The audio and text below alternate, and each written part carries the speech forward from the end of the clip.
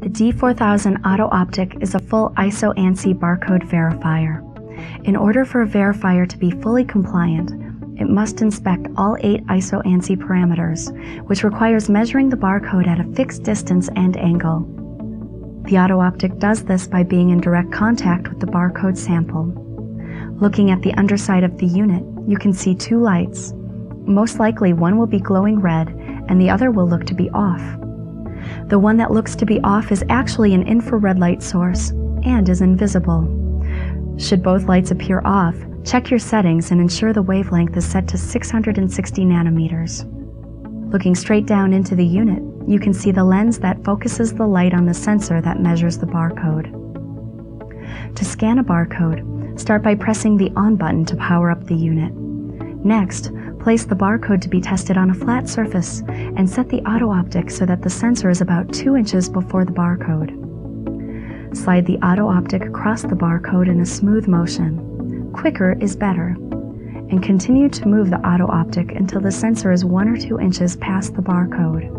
Starting and ending beyond the barcode is important because the verifier needs to look at the quiet zones before and after the barcode to properly grade the code. This also helps to ensure a smooth motion while measuring the barcode.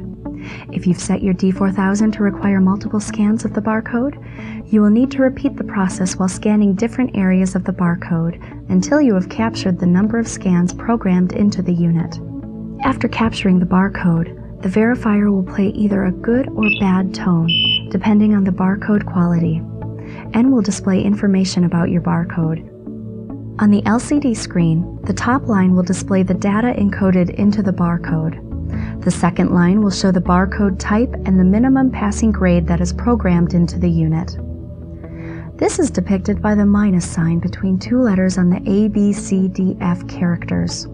On my unit, the minus is between the C and the D, which is set to allow passing any barcodes graded an A, B, or C, and failing any D or F barcodes.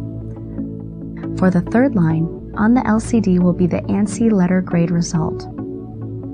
You will notice that for my barcode, I received an A grade.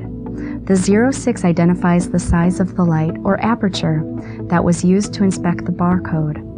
The correct aperture is based on the smallest bar width in the barcode, and RJS offers a chart to look up what the proper setting should be based on your barcode size and type. The last setting on this line is the wavelength, or color of light, used to inspect the barcode. Unless you're printing an invisible barcode, your verifier should always be set to 660, red. The last line on the LCD is the same information as the line above, but in the ISO numeric format.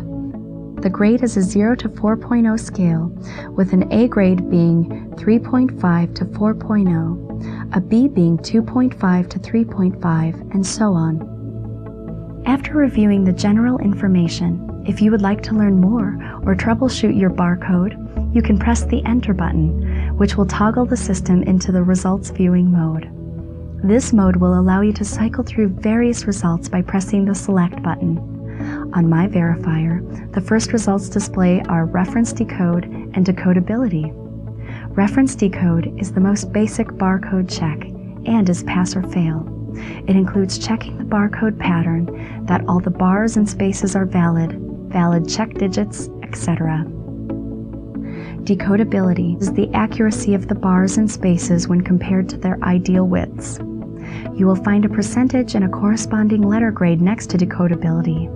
This is the inspection result for this parameter. Pressing the Select button again will bring up symbol contrast, which is the difference between the brightest space and the darkest bar in the barcode. It is also expressed both as a percentage and letter grade. Rmin Rmax is the test to ensure the darkest black is less than half of the brightest white.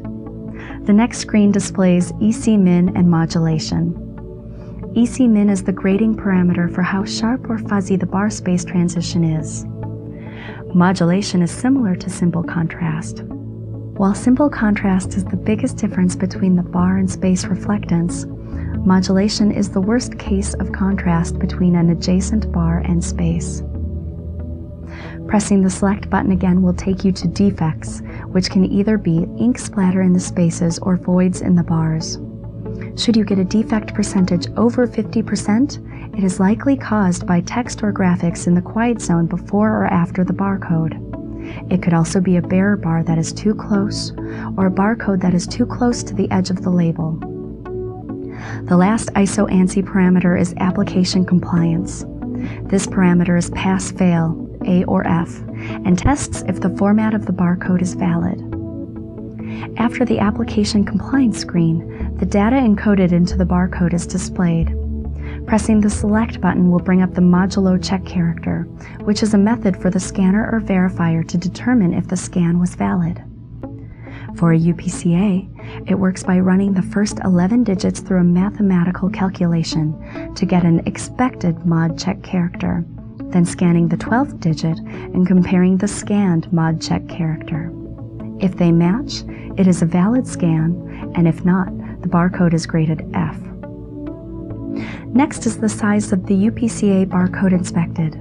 This is based on the settings and not measurements of the barcode, and is important because it establishes the allowable print tolerance for the barcode. This completes the ISO ANSI parameters, and the next screen is the old traditional measurement parameters of PCS, print contrast signal, reflectance minimum and reflectance maximum. These measurements are rarely used by today's printers. Pressing the select button will take you to the final screen, which is the bar width tolerance display. The verifier will compare each bar in the barcode to the ideal width, and then determine how much it varies from a perfect barcode. A perfect barcode would have a single A in the middle of the chart. The A stands for average. If the A is left of center, it indicates that the average bar width is narrower than ideal, and right of center is wider than ideal. Most often you will also have one or more R's before and after the A. The R's identify the range of bar widths across the entire barcode when compared to ideal. Pressing select again will now take you back to the start of the inspection results.